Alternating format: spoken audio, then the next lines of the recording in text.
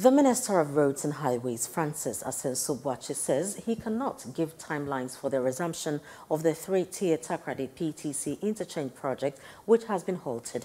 Answering questions after inspecting the abandoned PTC Interchange and other construction sites in Sekandi, Takoradi and Shama, Asenso-Boakye told Citi News that the project has been halted for over a year due to IMF negotiations and government plans to conduct remedial works on the ground. Citi News' Western Regional Correspondent Akwesi Ajay Anim has the details.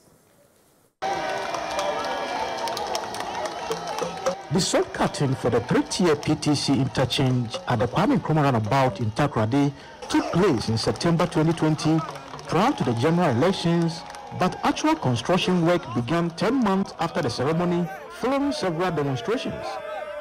The project, which has been abandoned for close to 1.5 years, as the Sino-Hydro contractors abandoned sites on 15 January 2023, has become overgrown with weeds and deteriorated, causing discomfort for motorists and residents.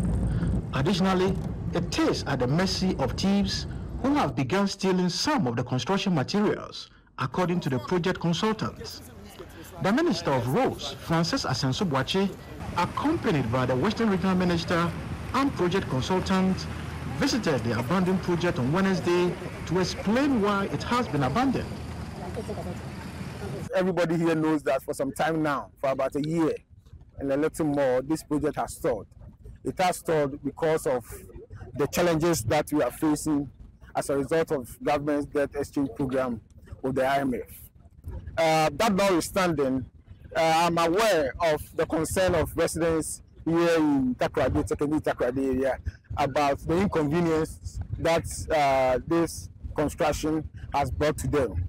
And as a result, we are taking a decision to make sure that a part of the contract is taken out from the main contract of the Sino-Hydro contractors, so that we give it to a different contractor with different funding to be able to complete some minimal interventions here, so that it will reduce the inconvenience that is causing the residents and the general motoring public here in Sekandi, Takoradi.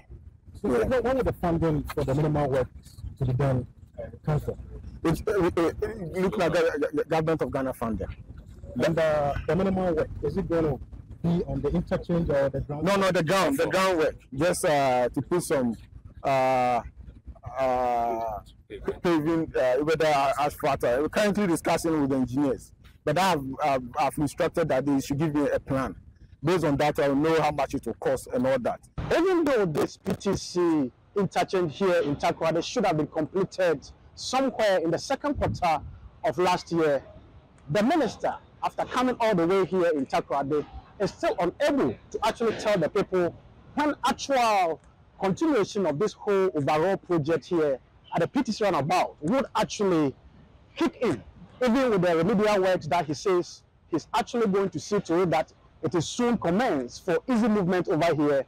I am the road minister, but I don't provide the funds. So once I get the designs and the estimates, and I will engage with the finance ministry to raise the necessary funding.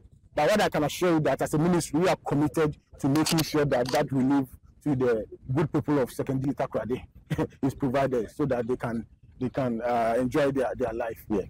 So what do we tell the people, good people of Takoradi, when they can expect to see construction actually?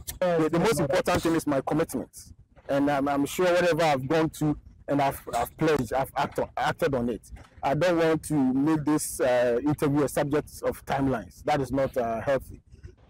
For Citi News, I'm Akwesi Ajay in Takoradi.